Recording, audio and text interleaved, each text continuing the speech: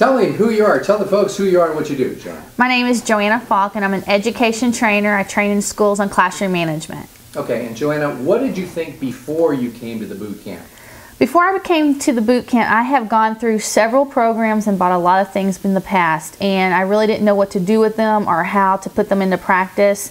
The boot camp really opened my eyes because a lot of things I had were useless, and I wish I hadn't spent my money on them. But I came to the boot camp and I pretty much cleared up a lot of misconceptions about marketing. Okay, so what's the most important thing that you learned at boot camp?